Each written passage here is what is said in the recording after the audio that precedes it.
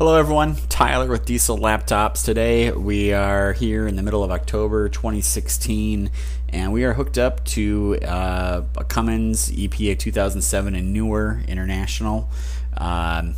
So we're going to show you what the TEXA can do. We're currently on version 39.1, which is the latest as of this recording.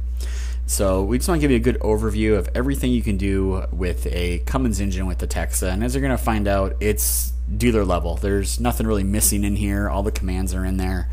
And we'll be connected here any second so we can kind of start showing you some things. So great. We always default to the fault tab, but we're going to go over to the parameter tab first and look at some stuff.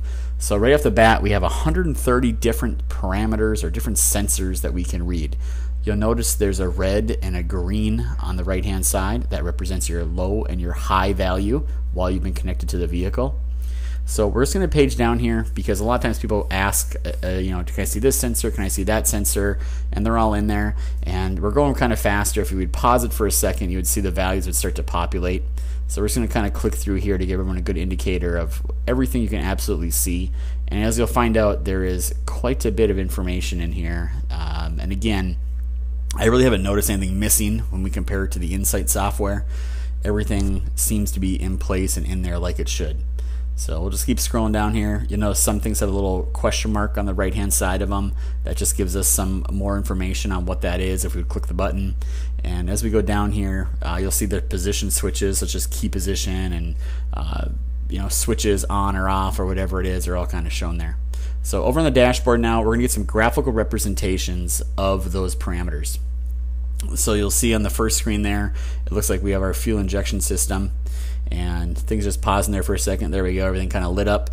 Here it looks like we have our air intake and turbo, and there's some DPF stuff. So we can get a good feel for the subsystems in a nice pretty picture format. And we'll go back to 1 there.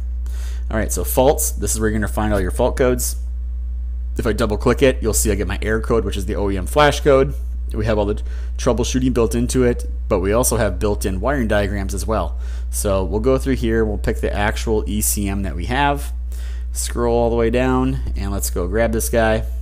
We'll hit OK, and you will find out that we have the built-in wiring diagrams. It brings us right to the exact sensor, and we could then do pictures, give us pinouts, show us exactly what we're looking for on that particular sensor and wiring diagram. So we'll go back to the page and go to the ECU info tab, and on this tab you'll see where we get all kinds of information, the make, the model, the manufacturing date, all kinds of good information and what's in here. So the activation tab, this is where you're going to find your cylinder cutout tests, DEF tests, fan tests, clear codes. Anything you want to do in terms of running a command on the engine is under activations and settings. So here we go in settings. After treatment filter reset at the very top, a very big one that you need to run once you actually do put a new filter on. There's a particulate filter regeneration for the DPF regens. PTO settings, obviously there's a whole bunch of them that we can change in there as well.